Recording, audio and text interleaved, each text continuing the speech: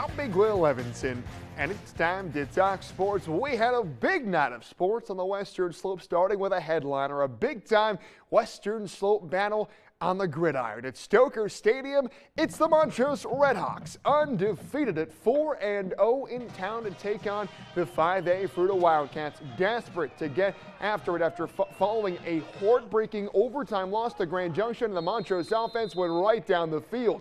On the opening drive, Elijah Womack is somewhere in there with the ball. Touchdown Montrose. It's 7-0, and head coach Brett Mearns and his Redhawks, they are doing their thing in this first quarter. Another drive methodically down the field, and this time untouched from 2 yards out. Chase Mahan scampers in. Montrose quickly at 14-0, and Fruita couldn't do much on offense, but the Redhawks could. Another long drive, another score. This time the QB keeper for Chris Mock makes it 21-0, but Fruita unable to move it with the Veer offense. They switch it up and finally decide to air it downfield, and Cooper Rao showed off the arm a bit here. And my heavens, on the outside, number 7 Carson Weddle was looking like Calvin Johnson on this drive. Now they try the deep ball, and again Weddle has the grab. A huge gain. How about Fruita throwing it downfield? And why not another throw to cap off their best drive of the day? Chris Bennett on the receiving end and extending it across the plane. Touchdown.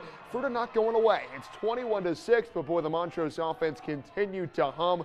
Under a minute left in the half, they go with the pass, and a heck of a grab made in traffic by Hunter Garul. Tack on another 7 for the Montrose Redhawks. They are feeling it on offense as they lead Fruita 28-6 at the half, and each team would score once more in the second half. Montrose happy to bleed that clock as much as they could in half two as the Redhawks roll and stay unbeaten. 5-0 are the Montrose Redhawks as Fruita falls to 1-4 as both teams prepare for league play next week.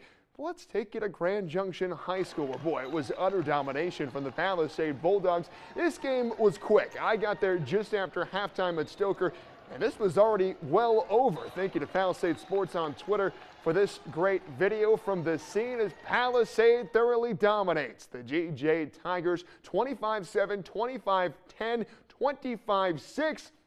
About as dominant as it gets. This Palisade team, folks, it is for real. 8 straight wins as they remain perfect in Southwestern League play. And the other two D51 schools squared off at Central, and it was Fruita in control to get the sweep. Central hung tough in that first set, but the Wildcats took over after that as Fruita gets over 500 in league play. A big night of action, and folks, we've got a great Friday night frenzy coming your way. The War Dog Trophy is up for grabs Friday night at Stoker as Central takes on Palisade. Plus, undefeated Grand Junction has a tough test down in Durango against the Demons. It is going to be a great night of high school football across the state. But that's all my time for sports. I'm Big Will Levinson.